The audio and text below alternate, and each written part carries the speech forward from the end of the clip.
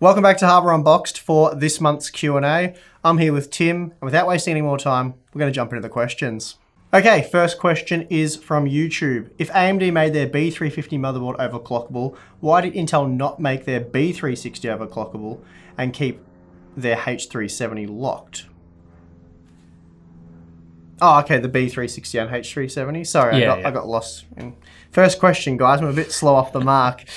Okay, well, the H370 or H370 rather is a more premium product than the B360. So if they were going to give one of those chipset overclocking support, it would be the H370.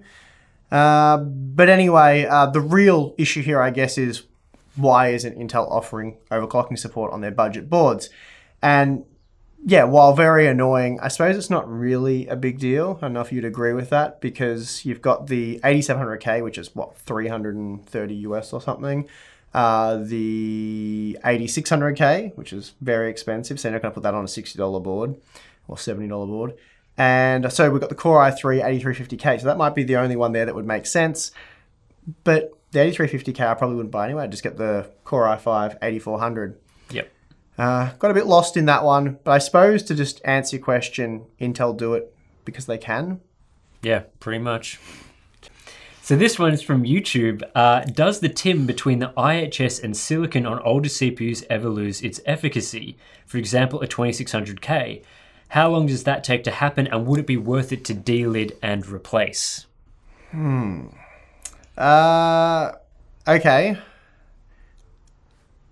I don't know exactly.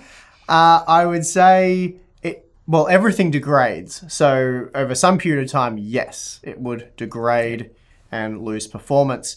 I've got some 3770K and 3570K chips that, well, they're quite old now, and I've had them since they were provided on day one. And they seem very similar to when I first got them. So I'd say it's not really going to be something that you'd need to worry about. I don't know if there's anyone in the comment section that's seen any real variance in temperatures from day one. I suppose there aren't that many people that still have the original chip. They probably bought it secondhand, so they don't know what it did brand new. But I know what mine did the day I got them because it's in my review. And yeah, I actually looked into that when I did a few revisits, and it was like, wow, they're exactly the same.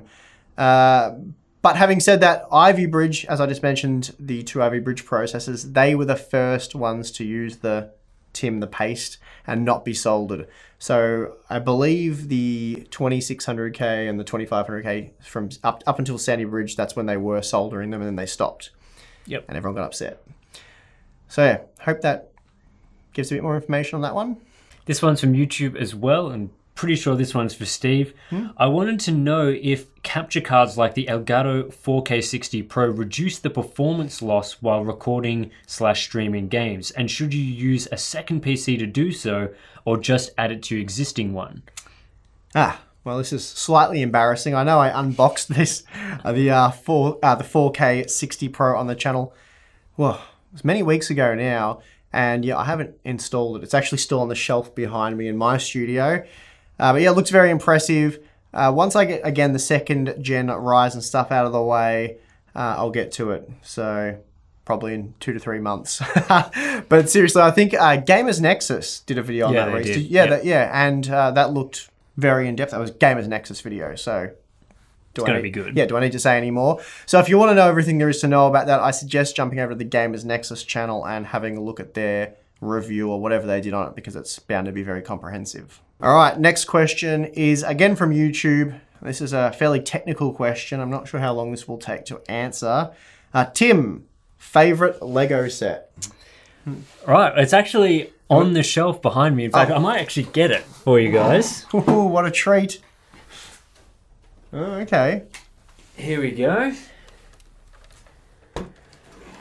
So, this, for all you Star Wars fans out there, I'm sure you probably recognize it immediately. This is the Ultimate Collector Series Slave 1 set. So this was released a couple years ago. It's a minifig scale, so it's in line with the size of the minifigs you get with Lego set for Boba Fett's Slave 1. It does come with a Boba Fett minifig, but that's over somewhere else. But this model is really detailed and I love it. It looks great on the shelf behind me and that sort of thing. So this is one of the favorite sets I've built and owned. It's really awesome. Okay. What about when you get your Millennium Falcon? Yeah, that might usurp it a little bit when I get that one. We need a new set for that. Yeah, that's for sure. Okay, cool. Okay, moving on from the Lego. Next question, I'd say this one's again for Tim. Would you reckon you could post smartphone reviews on the channel? I've seen one on TechSpot. I'd say a video review by Tim would be very welcomed. Yes, you have done them in the past on the channel. Yeah, so I've been pretty busy with some of the laptop stuff on the channel. I've actually been working on some videos for the Samsung Galaxy S9 Plus that I have. So my plan isn't really to do the full reviews like you'll see on TechSpot. I'll still do those for TechSpot, so go check those out over there. But here, I think I'll be focusing more on sort of the hardware stuff. Yeah. So looking into the performance of the processors in the phone, looking at the display and battery life, maybe some separate videos. Yep. That's sort of the plan with smartphone stuff as we sort of build up the channel to have more of that content. But like I said, been a bit busy with other things. So yeah, hopefully we'll see some more smartphone stuff throughout the rest of the year. All right, next question from YouTube. Should be a pretty quick one, this one. How big is your mouse pad? Okay, well, I'll let you answer first. I had to look this up because my mouse pad is like the most basic, cheap thing ever. It's actually quite good. It's the SteelSeries QCK. It's just 320 by 270 millimeters. It's just your standard everyday mouse pad. Okay. Perfect for me. Okay, fair enough. Sorry. You just get your manly voice on this one. I have one of those big ones, you know, for special people that cover the whole desk. And yeah, I really like that. It cushions the blow when I pass out during a big benchmark session as well. So yeah, that happens a lot. So all the time. You definitely need that. Yeah, can't go more than about 16 hours without passing out. It's pretty hopeless. So this one's from YouTube as well. Any qualified guesses on why DX12 is still underutilized in modern titles? Yeah, DX12, it's more difficult to develop for. So, you know, companies that don't want to put in the resources aren't going to bother with DX12. And also, a lot of games these days are still using upgraded versions of engines from the DX11 era. Yep. So they're not going to go and completely redo the engine to add DX12 in at this point. Whereas we see some of those games that do have DX12 are running brand new spanking engines, like the great one from Wolfenstein 2 that's really good. So we'll start to see more DX12 titles as they start to build more engines, but still firmly in the DX11 era. Yeah. I'm calling it. When DX13's announced, we'll start to see some DX12 titles probably. Yeah, that's right.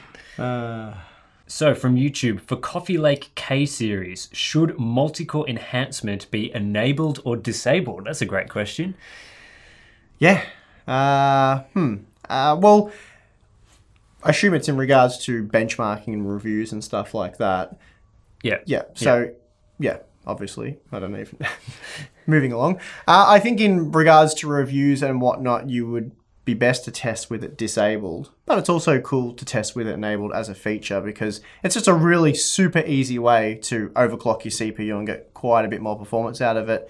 And yeah, great, like I said, feature for overclocking for inexperienced overclockers or people that are a bit scared to give it a go. Just click the button. It feels a bit safer.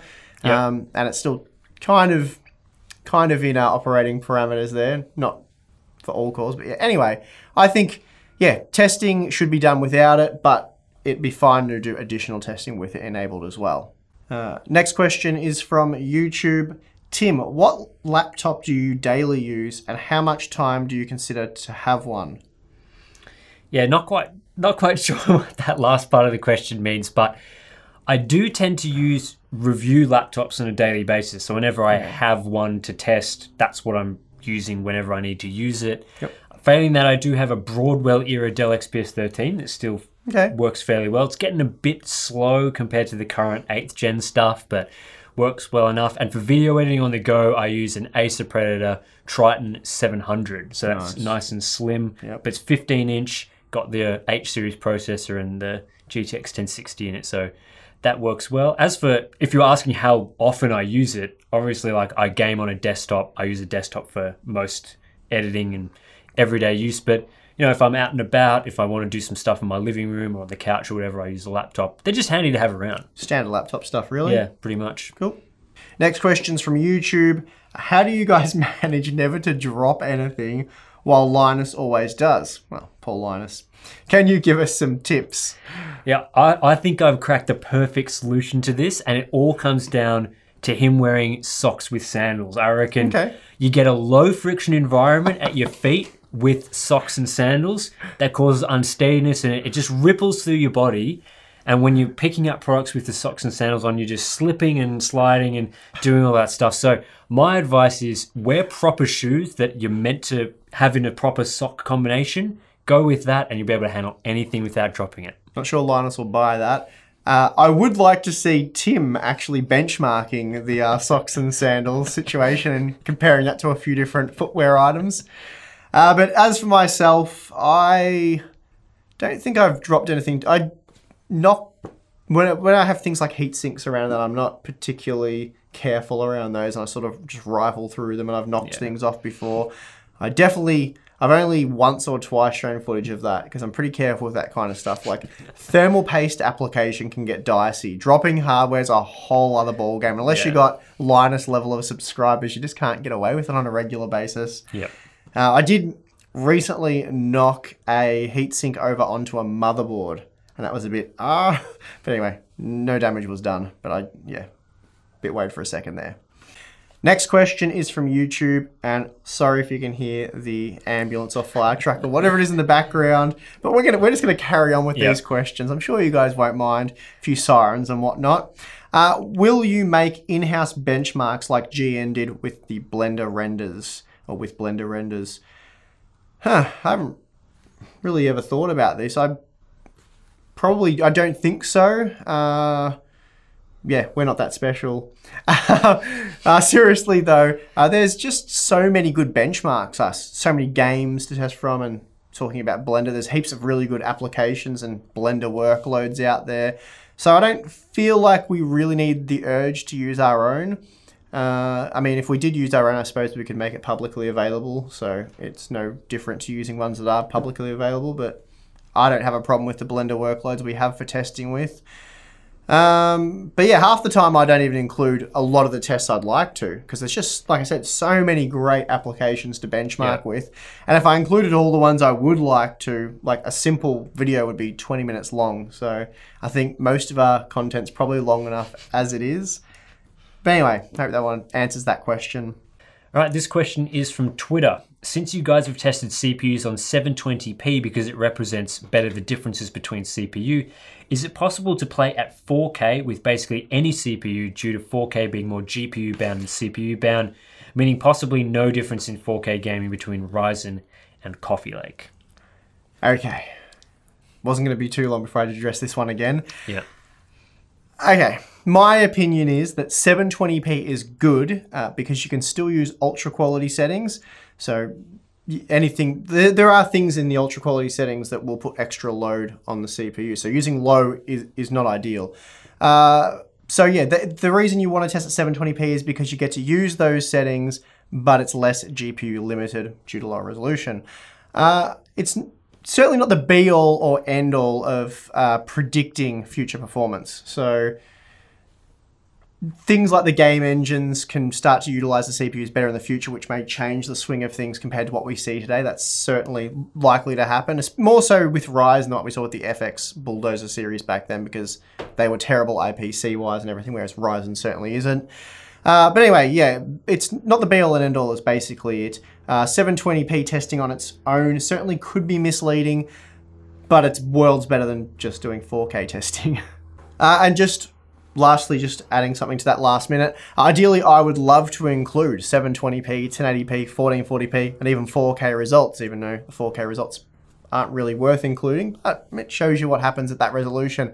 I'd love to do that in every single video, but for obvious reasons, it's just not possible. It takes a huge amount of time to collect all that data, so just doing one resolution in a ton of games is an issue. So doing 3 or 4 is, yeah, it's a big deal. And I like to try and give you guys a wider spread of games rather than focusing on just a few select games and testing. So it's a trade-off. You either get a couple of games and test them thoroughly, or you get a heap of games and you test them sort of in one situation that makes the most sense. So that's why I mostly stick to 1080p with ultra quality settings, as I feel like that gives you sort of the best of both worlds. So this one's from Discord as well. What do you prefer for gaming? 1440p 100Hz IPS or 1440p 144Hz plus TN? Okay. Luckily, you actually don't need to choose between refresh rate and panel quality, at least at 1440p these days. There are IPS, VA, and TN panels that can all do 144 Hz. The TN panels are cheaper, so if you're on a budget but you want that, those specs, just get the TN panels. But if you can afford it, the IPS and VA ones are definitely better, so go for that. If I was stuck with 144 Hertz on a TN or 1440, 100, I'd still probably choose the higher refresh. It's just always nice to have. Okay. Yeah, I like image quality primarily, but yeah, if I had to choose out of those two, I'd go for the 1440p 100Hz for sure. All right. So that's me. So we're going to wrap up this part of the Q&A session here. Once again, we filmed way too many questions to put in just the one video. So we'll have part 2 of this Q&A session coming out tomorrow. So stay tuned for that one. Thanks to everyone who submitted questions. Give this video a like if you like it. Subscribe so that you get that second video straight into your inbox. And of course, support us on Patreon if you can at patreon.com/hardwareunboxed. We'll see you tomorrow.